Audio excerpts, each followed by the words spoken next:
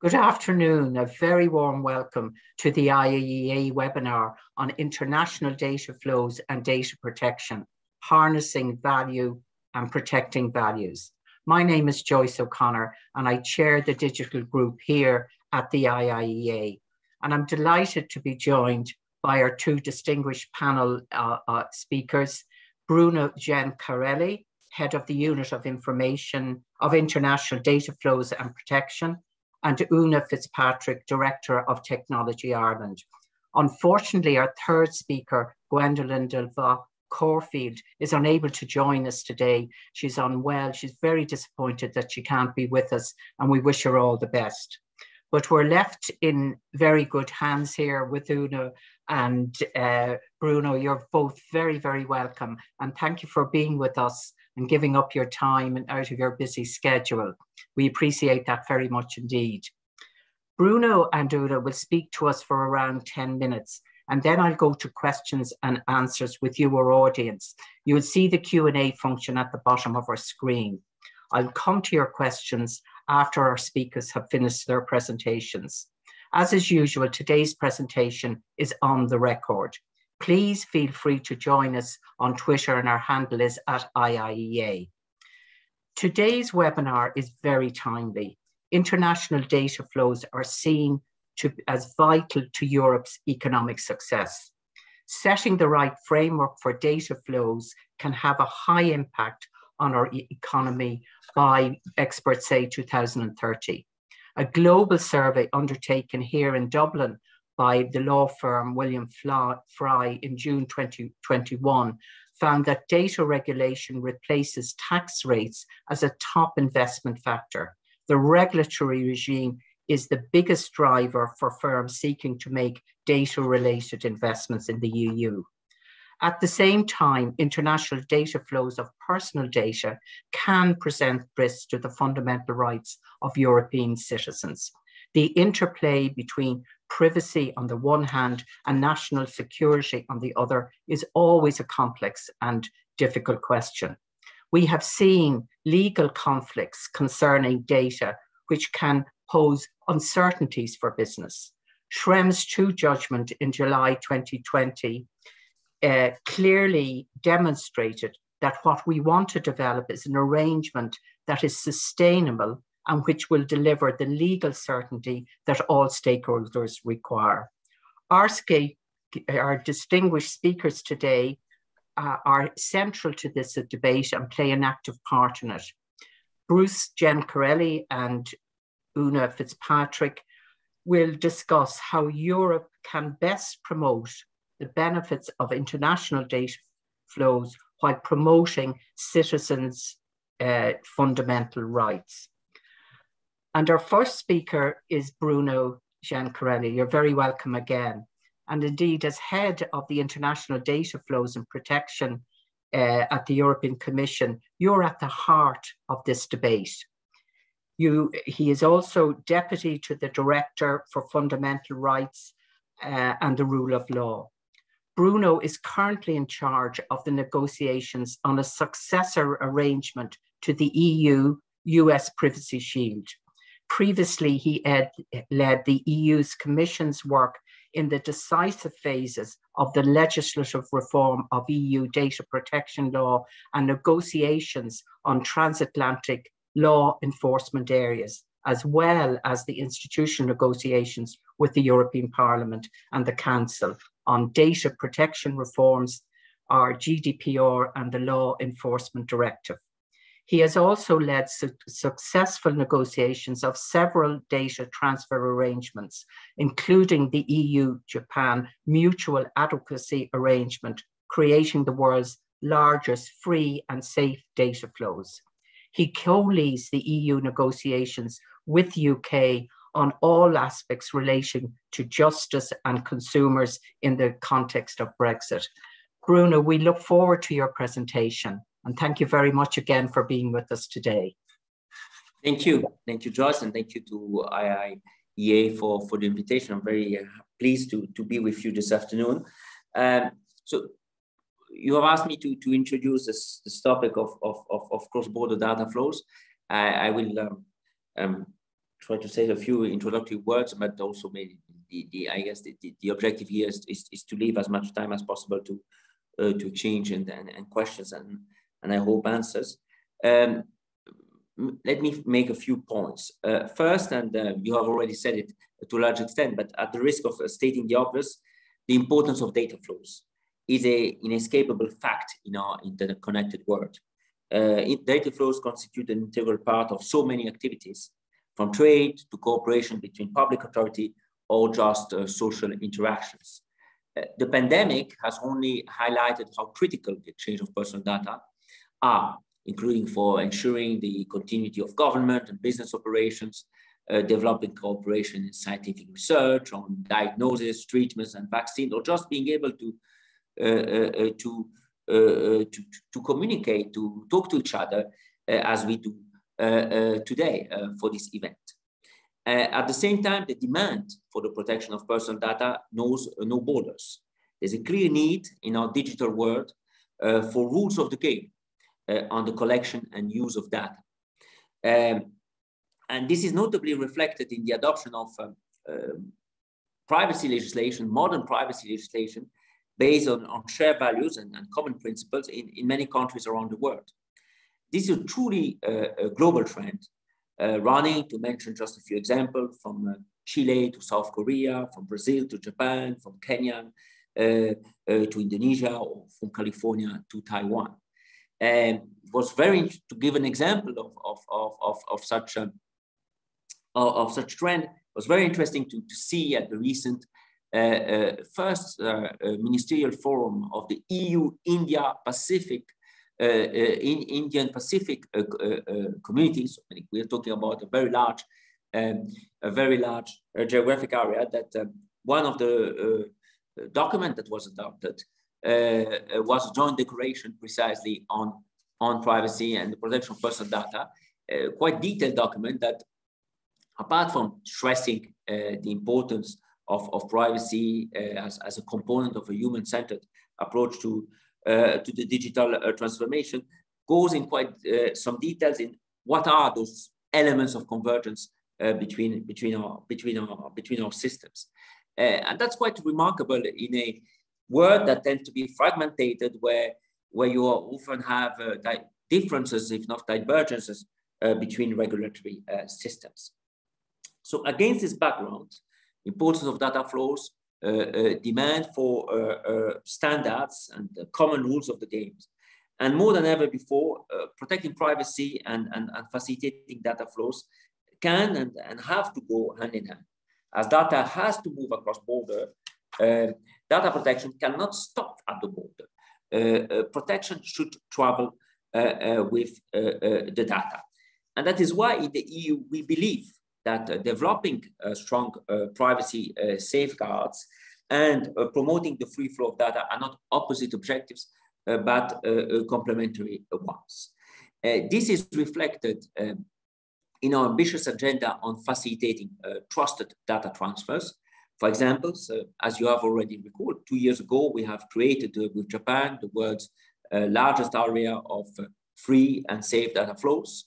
We have recently concluded similar deals with the UK as a part, I would say, of the post-Brexit relationship, but also with South Korea at the end of last year. We are currently in talks with a number of other international partners, in particular in Asia and Latin America, on so-called adequacy arrangements.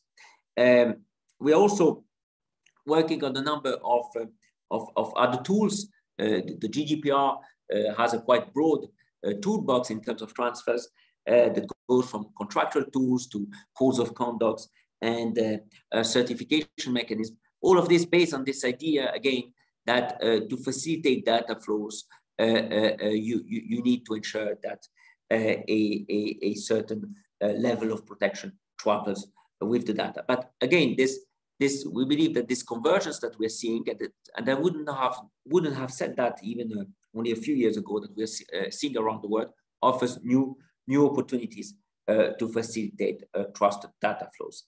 In the same still brief period, we are also increasingly working with international, regional organizations and regional organizations to develop bridges between different privacy systems.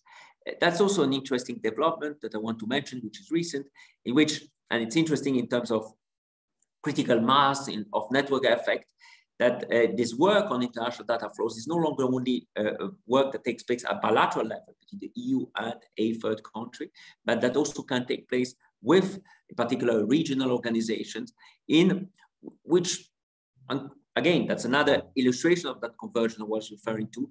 It tends to have a similar transfer mechanism that we have, and therefore working on bridging those different theirs and ours transfer mechanism is offers a number of interesting development and perspective. That's, for instance, what we are doing right now with ASEAN, the Association of Southeastern Asian countries such as Singapore, Indonesia, Malaysia, and many others. They have a system of what we call the model clauses. We have a system of model clauses for transfer, those clauses that commercial operators can introduce in their contracts. And we are working on the commonalities between their system of model clause and our system of model clause to see whether we can once again bridge a system which would of course easily which significantly facilitate the life of companies that are active in both jurisdictions. And also it shows how when a regional organization such as ASEAN develop a tool to facilitate transfers within its region, it can also contribute to facilitate transfer between that region and the rest of the world, including the EU. I think you're going to see a lot more of this type of work in the coming months and the coming years, including with other areas and other regions and other regional organizations in the world. I'm thinking, for instance, of Latin America. This commitment to data flows is also reflected in the approach we are taking in our trade negotiations at both the bilateral and multilateral level. For example, in the trade agreement, in the famous trade and cooperation agreement we concluded with the UK, we included straightforward prohibition of data localization requirements. And we want to make clear, and I'm not saying that this is always very easy, that genuine data protection on the one hand and digital protectionism on the other one are two very different things. And this approach is one that we are systematically applying in all our trade negotiations. At bilateral level, we are now negotiating trade agreements with countries as different as Chile, Australia, New Zealand, Tunisia, Indonesia, but also at the multilateral level or plurilateral level in the e-commerce negotiations in Geneva. And then, and I will finish on that, and I've left probably the most exciting piece for the end. It's of course impossible to talk about data flows without mentioning EU-US data flows, transatlantic data flows. What I've tried to explain is that, of course, the world is bigger than the EU-US relation, and that there are many opportunities around the world that we're trying to seize and to build on. But of course, one cannot ignore the significance of EU-US data transfers. Just to give you an illustration of that, there are 55% more data flows via transatlantic cables than over trans-Pacific routes. And a large part of these flows are, of course, of personal data. You have, of course, already recalled the Schrems II judgment, developing a successor arrangement to the invalidated privacy shield is a priority, both in Brussels and Washington. I can tell you that we are working very hard on this, almost as we speak. Yes, those are certainly complex and sensitive issues on the delicate balance, and that's delicate balancing act for the US, for us, or for any modern system between privacy on the one hand and national security. But we do believe there are possible solutions. And we have, in the past month, in these negotiations, made a lot of progress in developing indeed a sustainable, what we hope should and needs to be a sustainable arrangement. A sustainable arrangement is an arrangement that is compliant with the requirements and the quite detailed requirements set by the Court of Justice, the highest court, in the Schrems II judgment. We believe that developing a sustainable and a durable arrangement in compliance with the judgment is in the mutual interest of the EU and the US. That's the only way to deliver stability and legal certainty to stakeholders on both sides of the Atlantic and an adequate protection to our citizens. So as I say, I don't underestimate that the complexity of these issues. However, I believe that as like-minded partners, we should be able to find appropriate solutions and principles that are cherished on both sides of the Atlantic. What are we talking here about? We're talking about access to court, enforceable individual rights, and limitations against excessive interference with privacy. And it should be possible for the US and the EU to develop solutions on these issues. And as I said, we have made significant progress in the last months and week, and we're now trying to build on that progress to come to a successful conclusions of this negotiation. I actually do think that there should be more common ground to work on these issues today than even just a few years ago, including with the US, as we see that privacy is high on the US domestic agenda. And that brings me, and that will be my last words in this not so short, actually, I realize, introduction. That brings me to what I said at the beginning. Convergence pays off in privacy. It brings more protection to citizens when data, for all sorts of reasons, move around the world, and it also facilitates data flows, which means facilitating trade, which means facilitating cooperation between public authorities in areas such as important as law enforcement and security. And as I said, it also means simply, but importantly, facilitating social interactions. And as you can see, the Commission has a multifaceted agenda on these issues, where we are trying to work on a number of different instruments, the pure GDPR data protection instrument, but also our trade instrument and other instruments we may have, also trying to create more synergies between these different tools. Thank you very much, and I'm looking forward to the discussion, questions that we'll try to answer. Thank you very much, Bruno. I think you've shown clearly that although our focus has often been, on the US and the EU negotiations, that it is a global phenomenon. But I was quite taken by what you said. Protection should travel with data, and that's probably an underlying factor. But it is, as you've really clearly shown, a global issue. Data, just doesn't stop at certain boundaries. And commend you on all the work you're doing in that area. And I must say, really pleased that you seem so optimistic and how the negotiations are going. So thank you very much for that. I've just seen. Committed, and the optimism, I leave that for others, but certainly committed. But you need to be optimistic, Bruno. Exactly. Committed to results, yes. Exactly. That's you have to be if you're doing negotiations. And talking about optimism, we now see that Gwendolyn Dubois Corfield has joined us. So welcome, Gwendolyn. We look forward to seeing you after Una's presentation. So Una, thank you very much for being with us.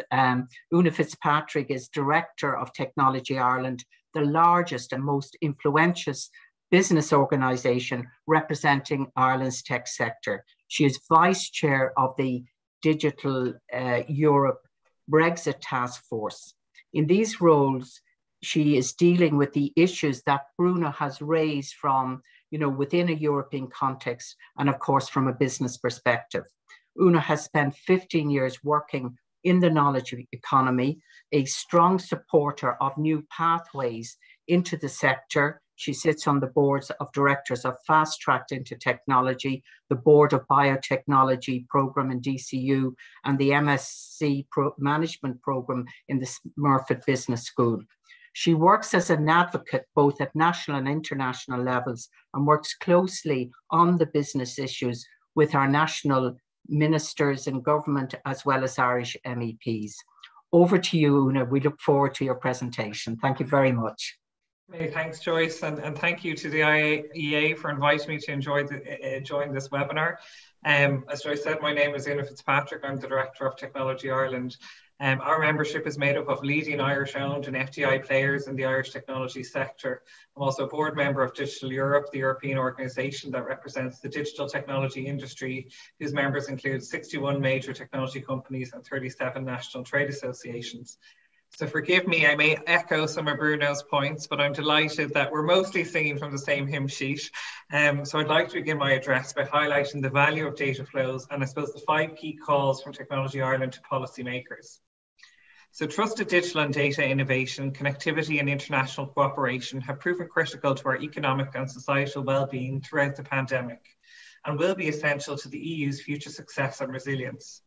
OECD research indicates that connectivity, data and digital tools enabled adaptation and resilience during the pandemic, but highlights the ongoing need to ensure that these opportunities remain inclusive.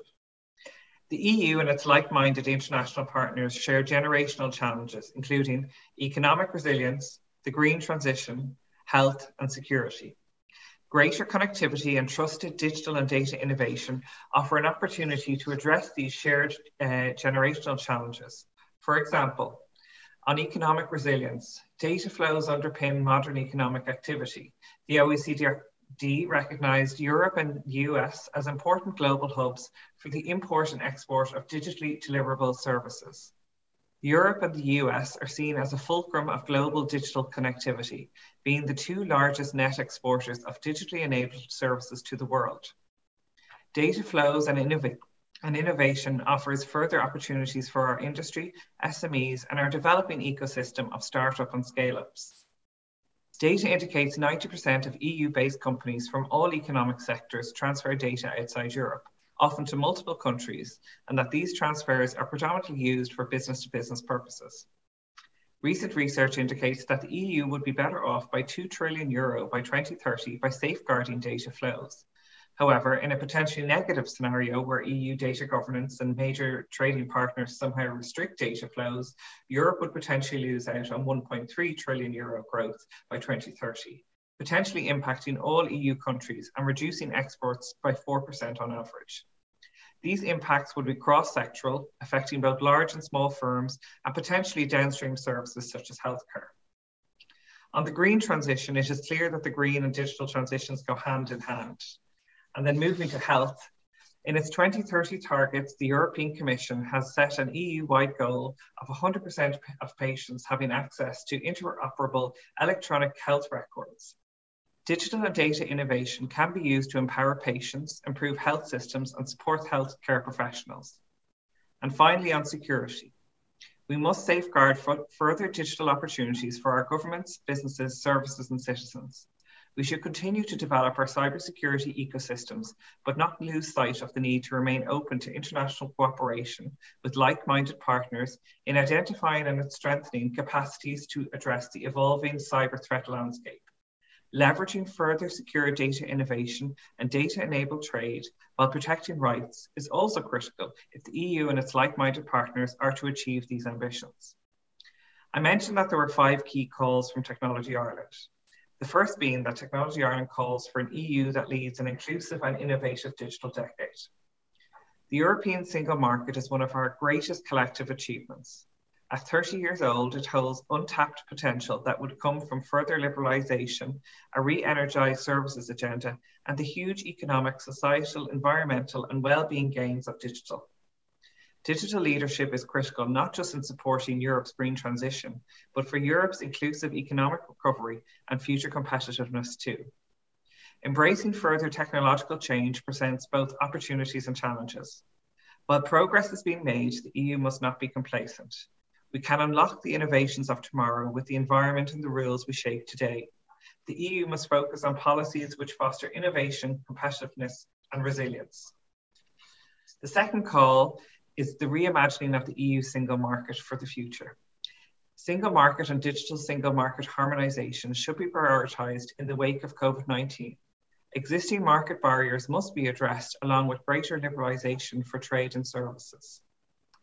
The third Technology Ireland call is for the EU to lead a digital decade that is open for business. Resist inward-looking approaches to policymaking in the open technological sovereignty agenda. Take a risk and evidence-based approach to enable AI innovation, adoption, development, and investment. Prioritize a voluntary approach to data sharing with incentives, promote and facilitate cross-border data sharing, and take an enabling approach to unlock further opportunities while avoiding forced data localization. Specifically regarding EU-US data flows, Technology Ireland continues to encourage the Commission and its US colleagues to reach swift agreement on a revised and resilient framework for EU-US data exchange, addressing privacy issues as well as the need of modern digitalized business. Safeguarding international data flows is important to both leveraging the potential of the Trade and Technology Council and unlocking further opportunities for all in a digital decade. Recent episodes have shown us that the common values shared by the US and the European Union are real and with practical consequences. When the focus is on cooperation, the EU thrives by benefiting from global partnerships with like-minded countries like the US. We understand that the EU and US negotiations are making progress and there is a potential for an agreement soon, which is hopefully, we think, about time after more than 18 months without a clear and stable path for transatlantic data. While there is an updated Commission guidance on SDC's post-Schrems II, referred to as supplementary measures, members and data protection authorities across the EU member states, regulators, will still have to interpret the CJEU judgment on a case-by-case basis. So there will still be uncertainty, cost, and lost opportunity until we get a new, resilient bilateral framework. The core issue is that until a resilient, overarching transatlantic framework is agreed, a significant regulatory burden and cost has moved on to the private sector.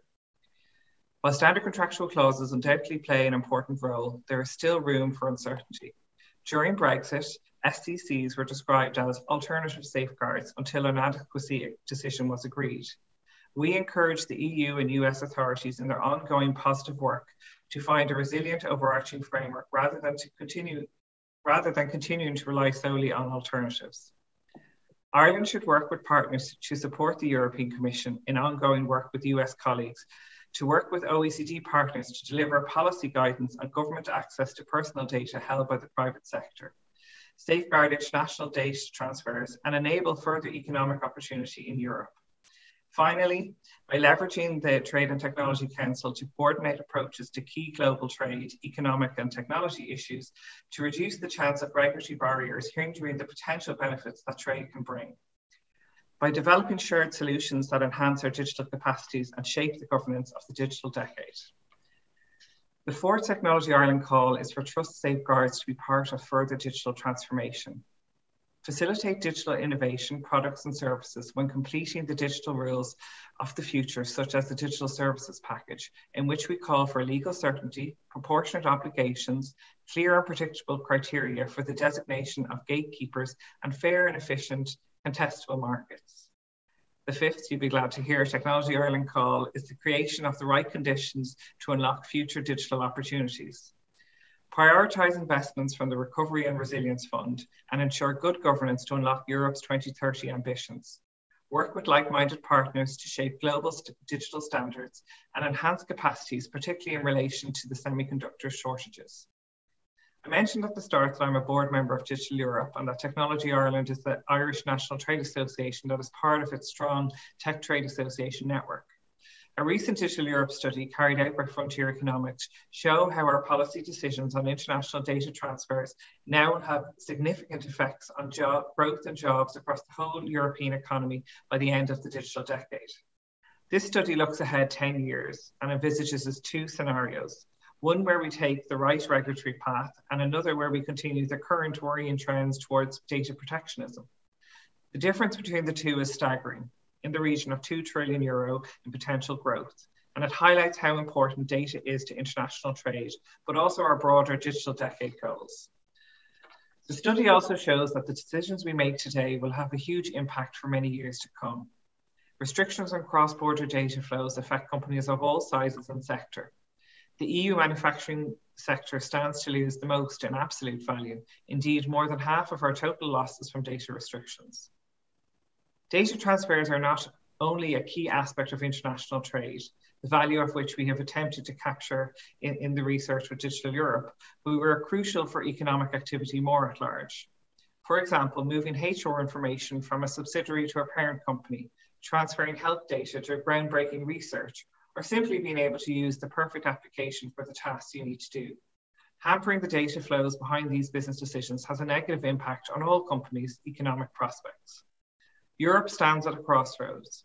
It can either set the right framework for data transfers and win the digital decade, or it can follow its current trend and move towards data protectionism and lose. The analysis shows that the consequences of these decisions will have a huge impact on exports, jobs, and growth, and will ultimately define whether Europe can reach its ambitious industrial and digital goals. To conclude, the situation since the CJEU ruling on the Schrems II case has created uncertainty for thousands of firms, large and small, across several sectors, who rely on legitimate safeguards to enable secure international data transfers at a time when we need to reboot our economy. Recent data indicates 90% of EU-based companies from all economic sectors transfer data outside Europe, often to multiple countries, and that these transfers are predominantly used for business-to-business purposes. Specifically on EU-US data flows, Ireland should use its unique position as a bridge between the EU and US to try and expedite attempts to negotiate a new and long-lasting data transfer agreement. Technology Ireland encourages the EU and US authorities to swiftly conclude ongoing work to ensure a revised and resilient framework for EU-US data exchange, addressing privacy issues, as well as the needs of a modern digitalised business.